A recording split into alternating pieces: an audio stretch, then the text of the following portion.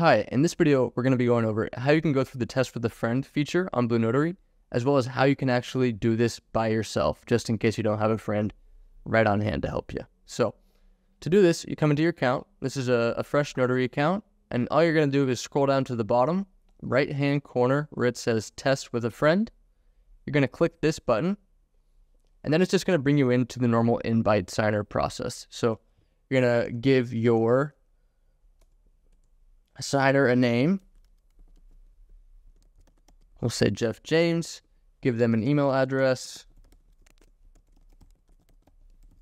And then you can select what authentication type you're going to be using. You can skip the authentication flow, go through KBA or biometrics.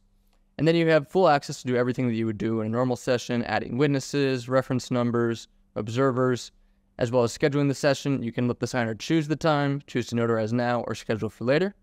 I'm going to upload a document right here. I've got a photography consent form. That will be perfect. And then I'm going to save this. And then I'm going to send my invitation. Now, if you don't have a friend available to test this out with you immediately, then you can come back up to the top and you can put in your own email address as the primary signer's email address.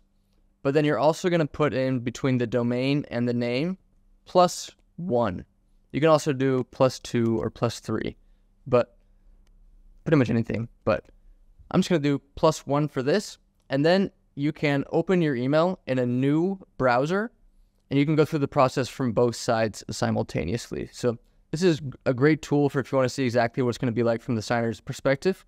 One thing to keep in mind when you do go through KBA and biometrics from the signer's perspective is it's going to ask you for some personal information.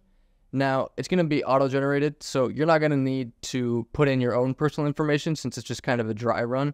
But everything else that goes on in the session will be 100% the same as a normal session. So you'll be able to find this session within your journal as well once you do send the invitation out. So I'm going to send this invitation out, and this is how you do a testing notarization session on the BlueNotary platform. So thanks for watching.